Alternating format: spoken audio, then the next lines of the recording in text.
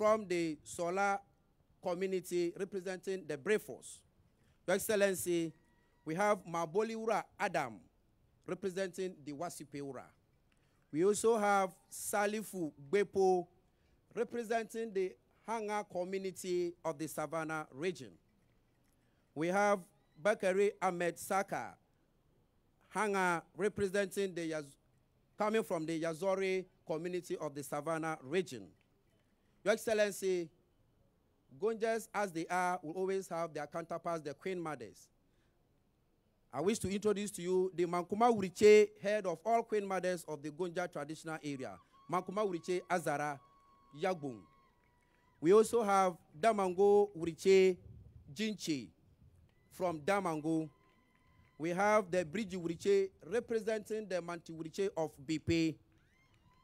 We have the Kansan Uriche Azara Veronica from the Bole traditional area of the Savannah region. Your Excellency, we also have the honorable members of parliament, both past and present, of the Savannah region well represented.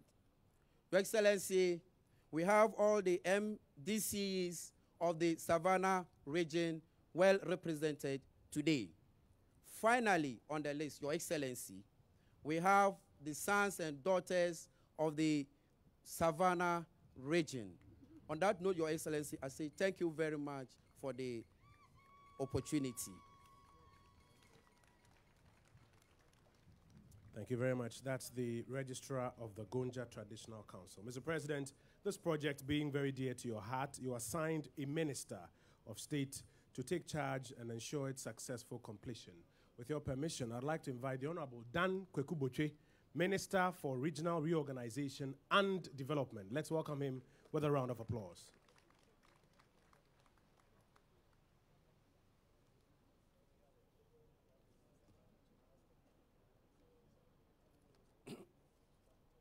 Your Excellency the President, Your Excellency the Vice President, Honorable Chief of Staff, Honorable Senior Minister, Chairman and members of the Council of State,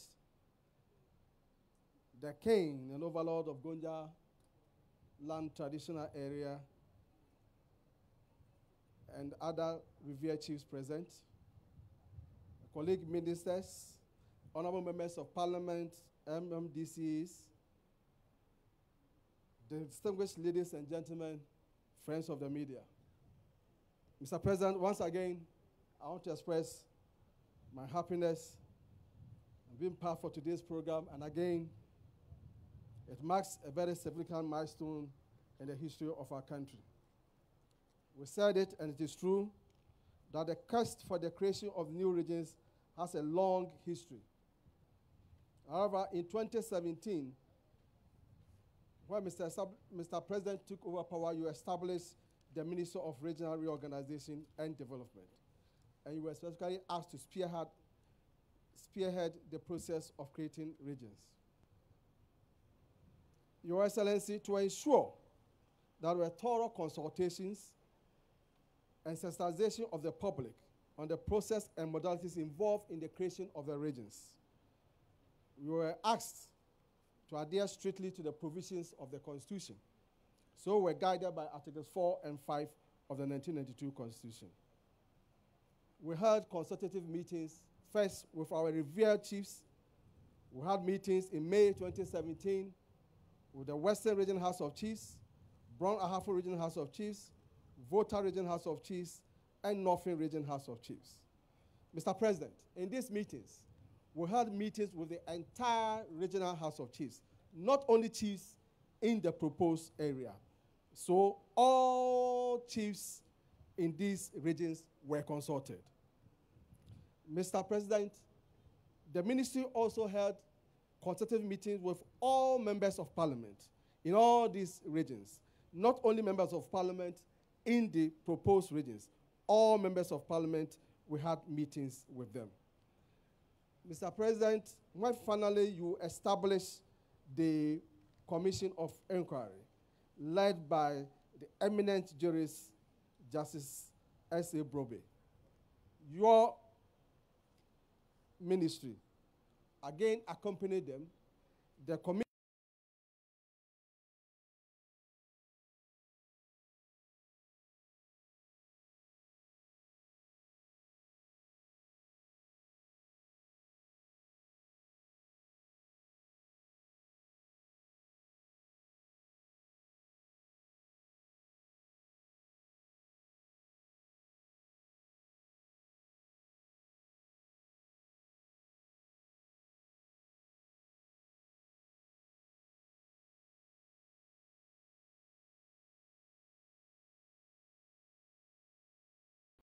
the special role played by the presidency, because it's important.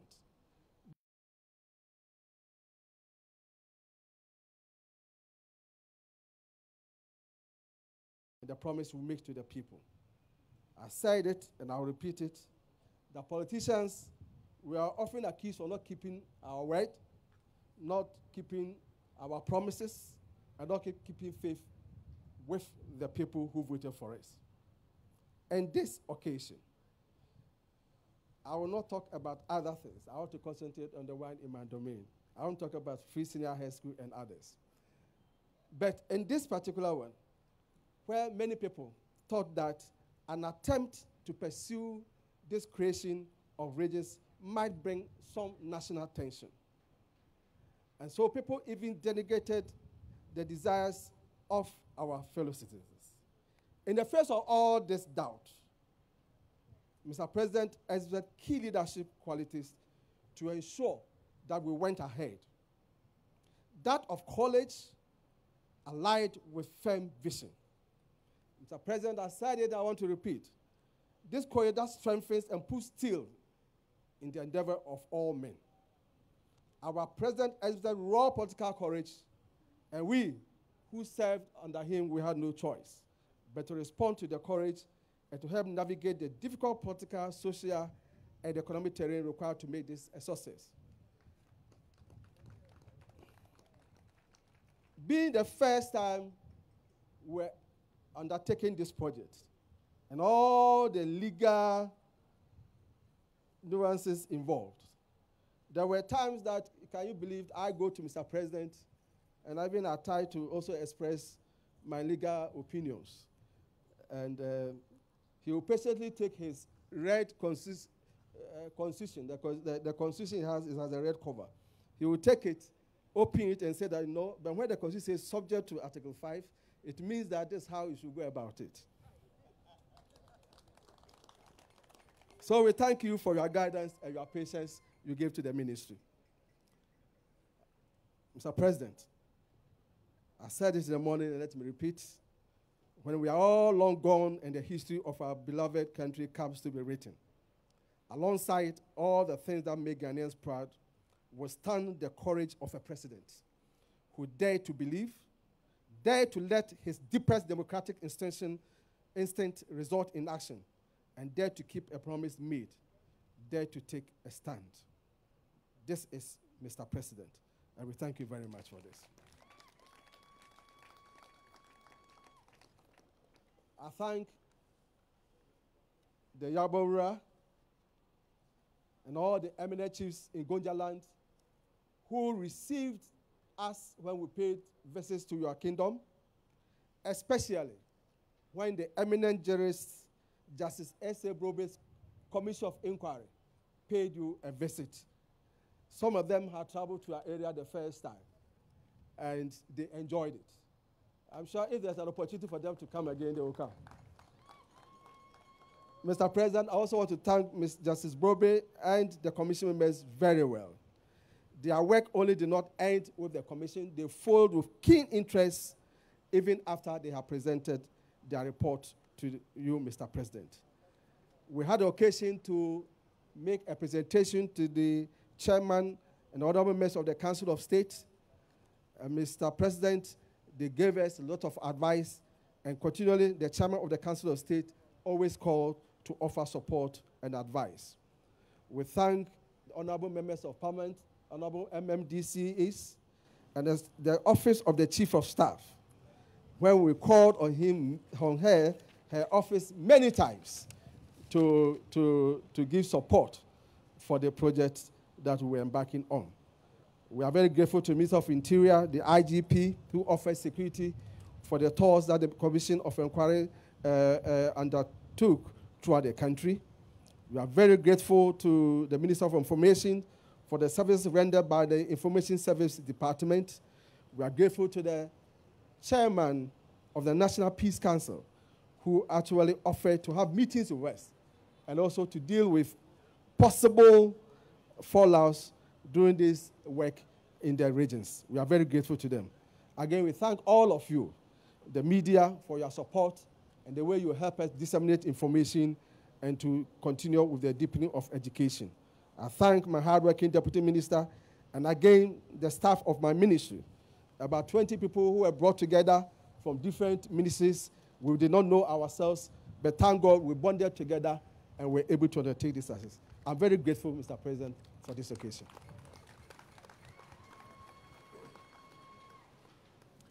And to the Honorable Dankwa as well, we are all grateful. Let's give him a big round of applause, ladies and gentlemen. It is time now to hear from the head of the delegation from the Savannah region. The Yagbonwura speech will be read by Tuleura Bunyanso. But before he does that, it will be heralded with traditional appellations. Let's receive the Yagbonwura speech with a big round of applause, led by the appellations.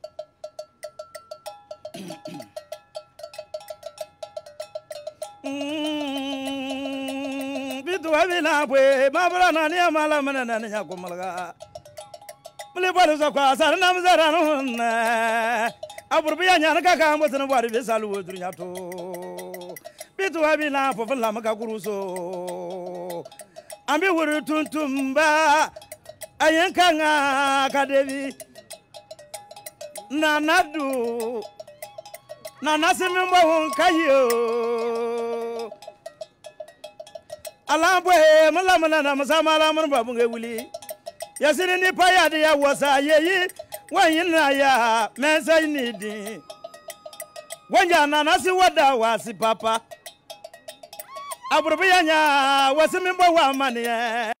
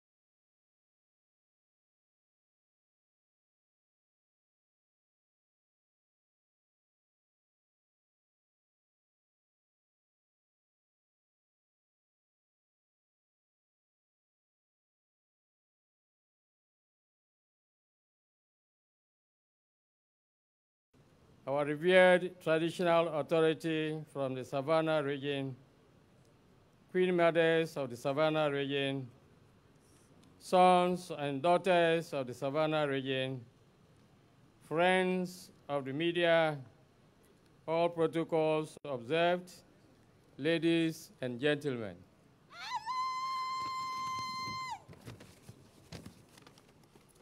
Mr. President, the Savannah region is full of joy and elation to be invited once again to the seat of government affairs in the era of our democratic dispensation of our beloved country, Mother Ghana. The sons and daughters of the Savannah region bring you our most gratified desires of facilitation from the Savannah region. Your Excellency, happiness is when what you think, what you say, and what you do are in harmony. The entire Savannah region is in harmony for the fact that our long cry, nightmare under your watch, has come elated. Are you cool, Mr. President? Your Excellency, barely 2 years ago today, you will recall that in this same hall, when the people of the Savannah region under my leadership submitted a petition to you requesting for a region to be carved out of the northern region. Little did the faithless domain saw reality in the statement you made that day. Yeboura, I have given you the Savannah region. What is left is you and your subjects to satisfy the constitutional requirements of the 1992 Republican Constitution of the Republic of Ghana. Mr. President, the foot soldiers of the Savannah region, men and women, the aged, the visionaries, sons and daughters of the Savannah region, and the entire enclave saw a star from the statement you made. Mr. President, your conscious efforts and encouragement smeared smiles and joy in the people of the Savannah region to announce to you that the people of the Savannah region voted 99.5% yes for the creation of the Savannah region. We have come officially to say bravo, Mr. President. Bravo, bravo, bravo. God bless you. Your gallant and unimaginable, bold decision to listen to cry of our request. Mr. President, the teachings of our national constitution ejects chiefs from engaging in party politics. I respect the wisdom of the framers of our constitution, and I live strictly by the provision. However, we as chiefs are required by our custom and traditions to stand by the truth and give praise when it is due. It is in this spirit that, on behalf of myself, the Gonja Kingdom, and all indigents of the newly established Savannah region, that I commend you. The President of our Republic, Nana Addo Dankwa Akufu Addo, Garba, Yinaura, Nana Osia Diayo, Prince Abu Dani. Abu Dani. This is a new name recently created for the president from the north. The name is Abu Dani. Abudu Andani. He has adopted that name.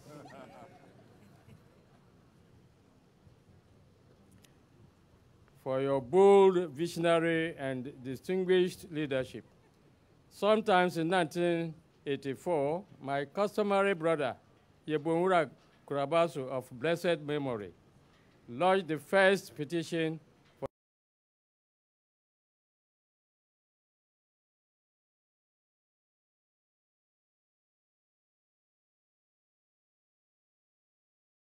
indeed, under the Fourth Republican dispensation,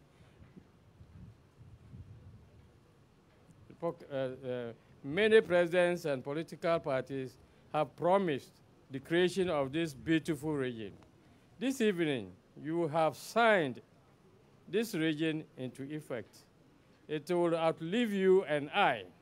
But, Mr. President, be rest assured, Gonja land and Savannah region will forever be grateful to you for your strong and productive leadership.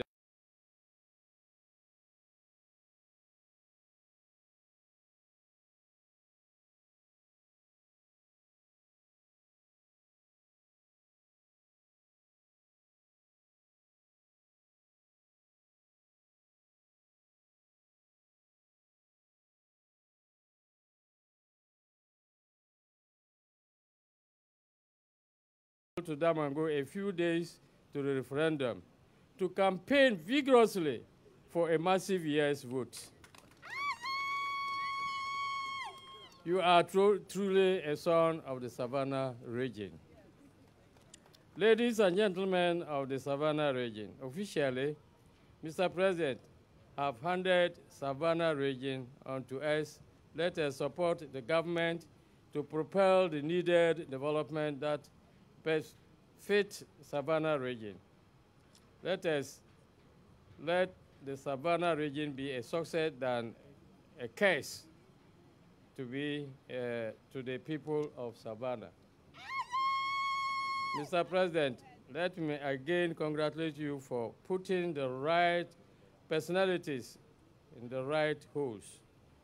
Your indifferable Minister for Regional Reorganization and Development, Honorable Dankwa, put all expertise to bear to facilitate the success of this project. It is therefore not a surprise the Honorable Regional Minister of the Northern Region, Honorable Salif Said, is known and called, you can be sure. The name is not just a compliment, but a motivational tool for harnessing development. Mr. President, as if that was not enough, the MDCs of the Savannah region have demonstrated competence and passion in the success of this project. To my own sons and daughters of the Savannah region and the entire Ghana, I say, Asanu Kushung. Thank you. Long live Mr. President, long live the Vice President, long live Savannah region. Thank you very much, Mr. President. Kambaya.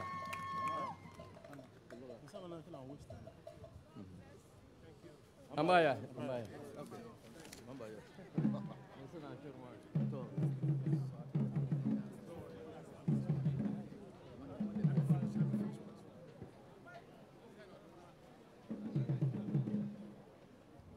A big round of applause, ladies and gentlemen. Those are the words of the Yagbon Wura and the words of the people of the soon-to-be Savannah region. Shortly, we'll hear from His Excellency the President. But before we do, Mr. President, the people of the soon-to-be Savannah region have asked for some room to perform a Damba dance, a dance of celebration for the rest of the people of this country, also to observe their joy on a day like this. Ladies and gentlemen, let's receive the Damba dance with a big round of applause.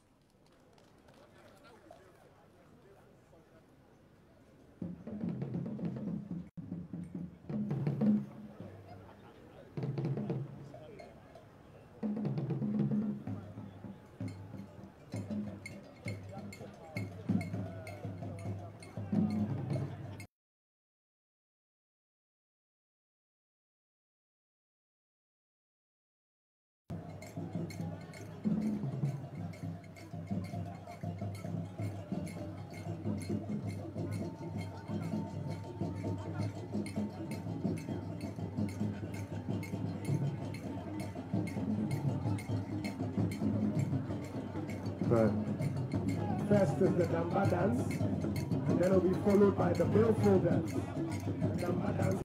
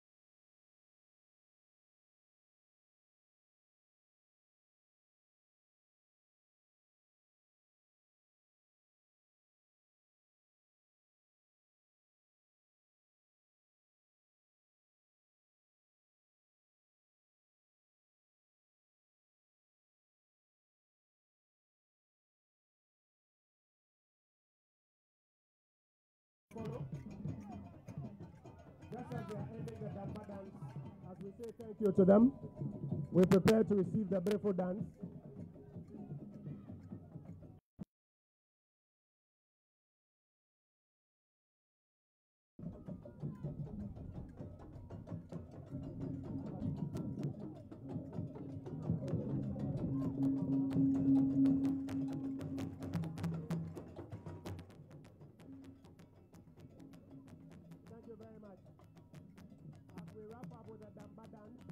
We are getting ready to receive the beautiful dance as well.